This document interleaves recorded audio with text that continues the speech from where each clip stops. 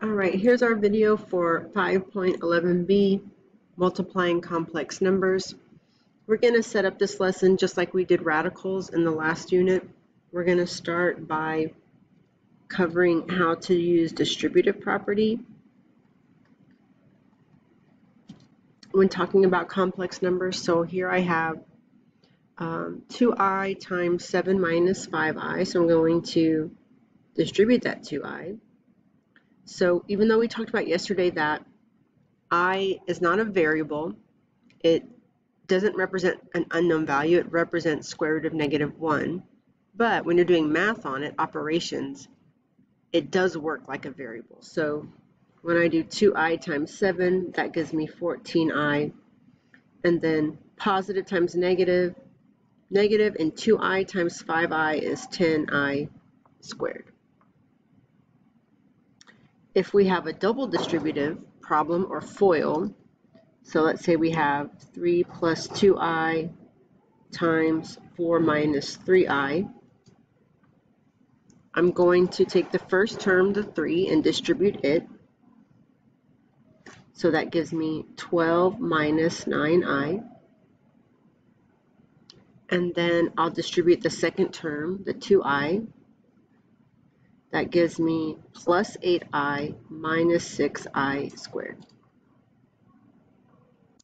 Now what I want you to write in this stop box is something we're going to use to continue the math. Oh wait, sorry, hold on. We can combine these right here. Negative 9i, positive 8i is a negative 1i, or just I. And then we have the 12 from up front and the minus 6i squared here.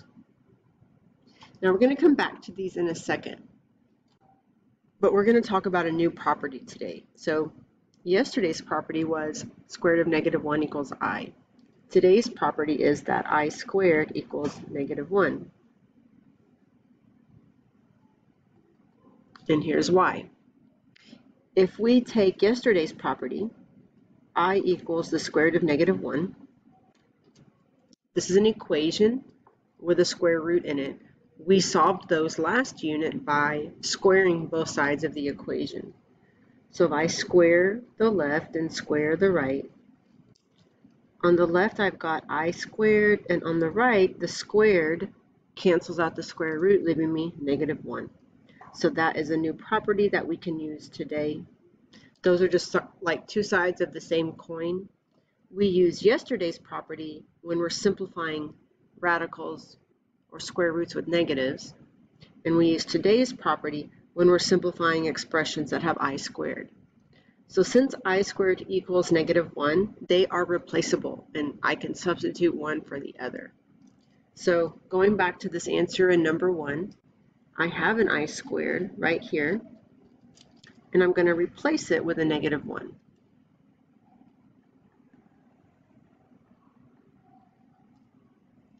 Now this kind of looks like I have -10 minus 1, like it's a subtraction, but it is not.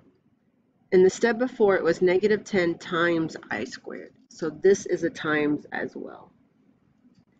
So I have -10 times -1, which is positive 10, and then I have 14i. And on the answer for number 2, my I squared is right here. I'm going to replace that with a -1. So remember, it's times -1. So I have a -6 times a -1. That will become positive 6. And I still have the 12 minus I, and now the 12 and the 6 can combine, leaving me 18 minus I.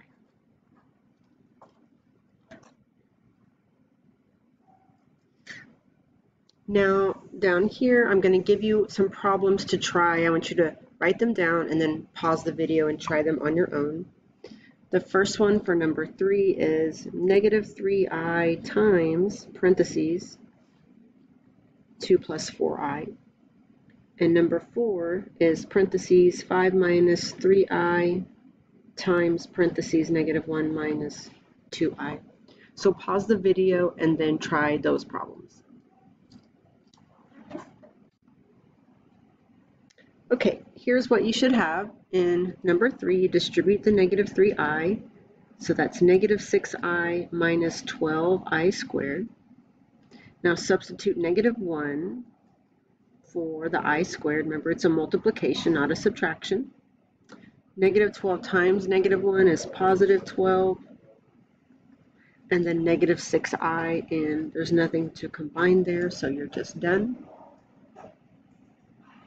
And then 4 was double distributive property or FOIL. So I'm going to distribute the 5.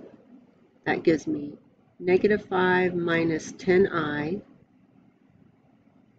And then distribute the negative 3i. That gives me a positive 3i and a positive 6i squared. Because I have negative times negative and a negative times negative. So both of those will be positive. So now I can combine these two. Negative 10i, positive 3i is negative 7i. And plus 6i squared becomes a negative 6. Because it would be positive 6 times negative 1, which is negative 6. And then combine these two, negative 11 minus 7i.